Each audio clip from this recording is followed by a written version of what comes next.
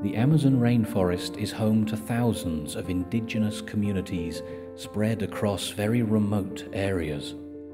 Their only means of transportation is by riverboat. It can take many hours and even days to reach the next village.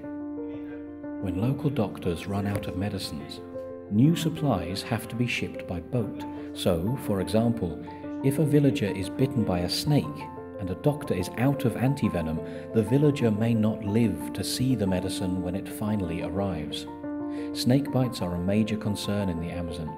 Doctors report an average of 45 snake bites per month in the Contamana region alone.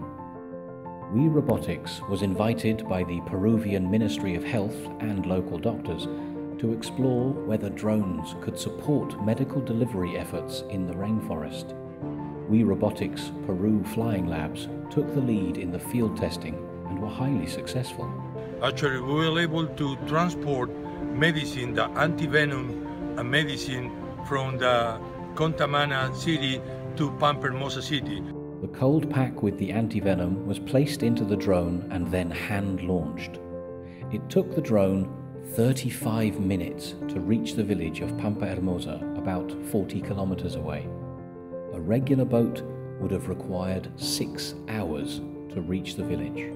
In Pampa Hermosa, villagers witnessed the first ever drone delivery in their village.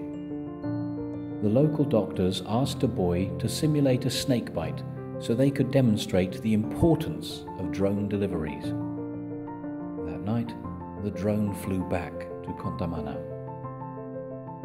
We flew his blood sample on a special refrigerated vessel, and then we flew back to Contamana, and then we were able to get that one. We go to the main square and we show to the whole population about the importance of using these UAVs for humanitarian reasons.